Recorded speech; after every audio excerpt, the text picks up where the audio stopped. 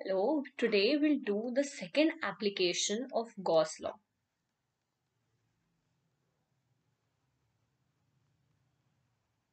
So, the second application for Gauss law is electric field because of infinitely long straight uniformly charged wire due to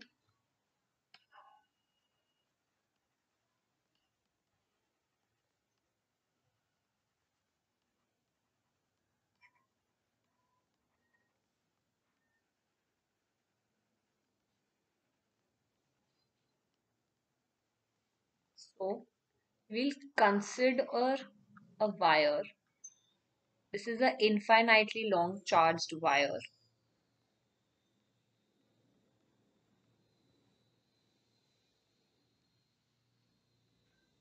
Consider a wire with charged density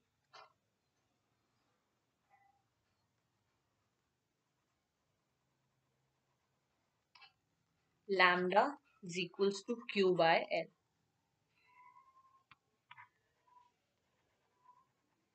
The charge of the wire is Q.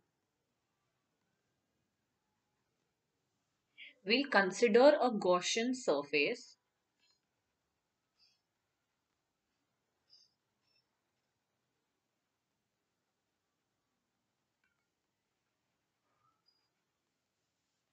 A cylindrical Gaussian surface like this.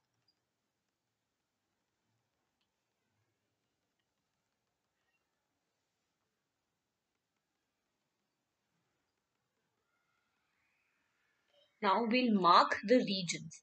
The electric field will be in three regions. One here, two here, and three here. Now, for the first region, the area vector points is in this direction and the electric field is also in this direction. For the second region, the area vector is pointed upwards, but the electric field is in the right direction. Similarly, for the third region, the area vector points downwards, but the electric field is in this direction.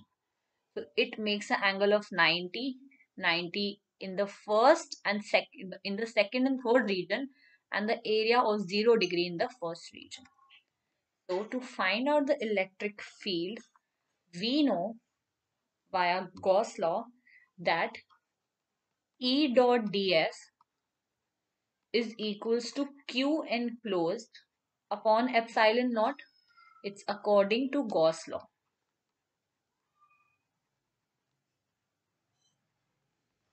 So we can write it as E dot ds of first region plus E dot ds of second region plus E dot ds of third region.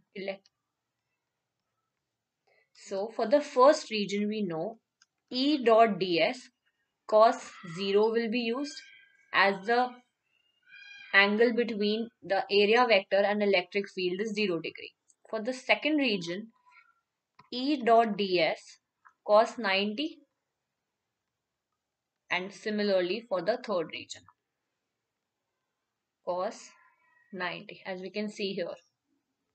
So we know cos 90 is equals to 0. So these two become 0 and this becomes E dot ds.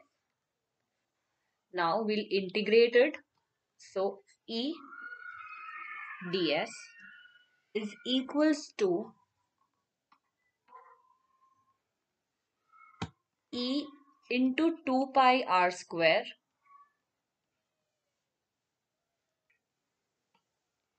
which is equals to Q by epsilon naught according to the Gauss law.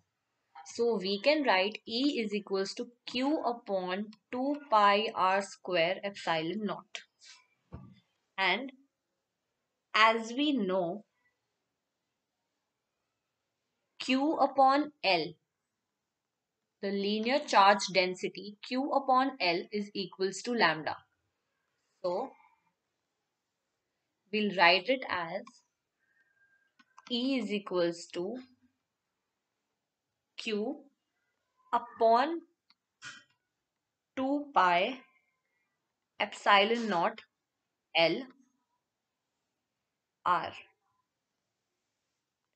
So the final answer is electric field is equals to lambda upon 2 pi epsilon naught R and the unit vector. So this is the electric field due to a infinitely long wire which is uniformly charged. So the next application that we have via Gauss law is electric field due to a infinite charged sheet.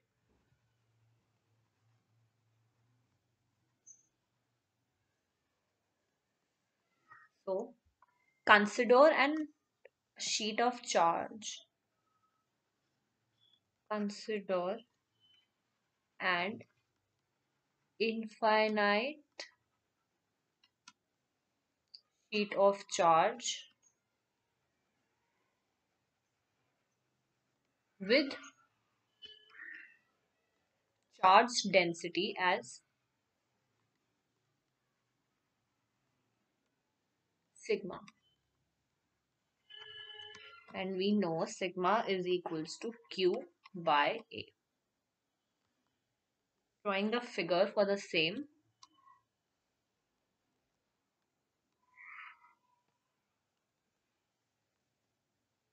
We have an infinite sheet of charge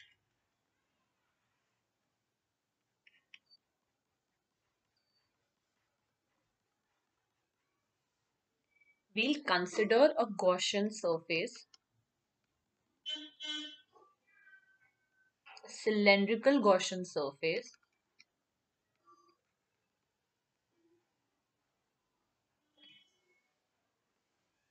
and we'll take P as the observation point. So let P be the observation point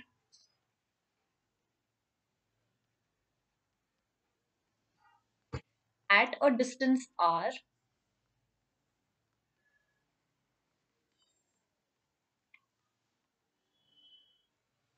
This is the distance r. We'll mark it from here to here.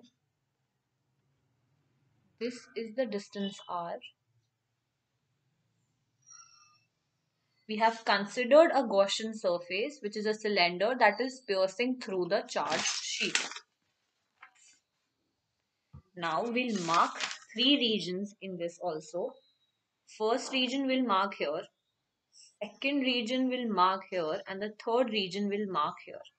Now, in the first region, the electric field is in this direction and the area vector is also in this direction. Similarly, for the second region, area vector is in this direction and electric field is also in this direction. For the third region, the electric field is in this direction, but the area vector is in this direction. So, according to Gauss law,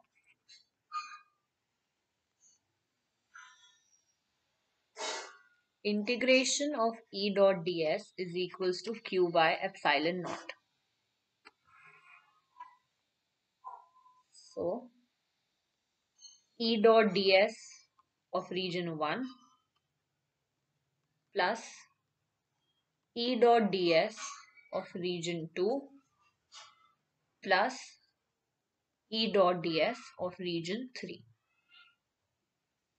So, for region 1, we know E ds cos 0 plus E ds cos 90 plus E ds cos 0. As you can see here, this it makes the angle 90 here and 0 here. So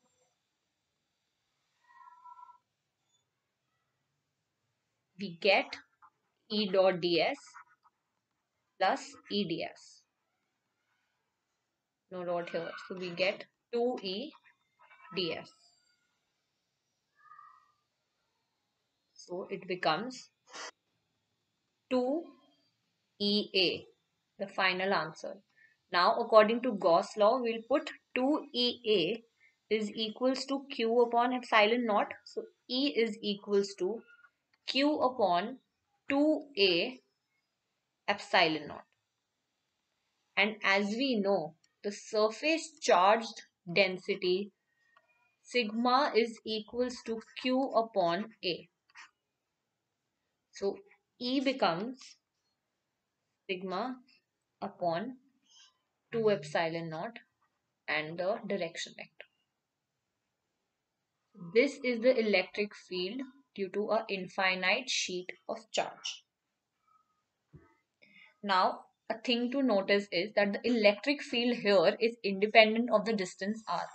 So the graph between them will be E, R, and as it is independent, so it's a straight line.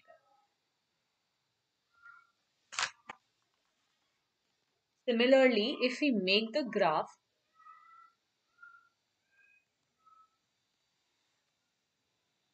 for infinitely long wire, then the graph looks like this.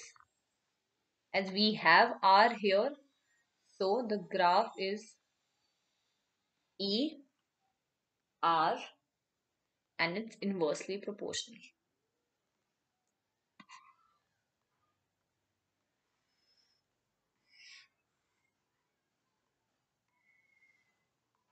This is the derivation for application of Gauss law.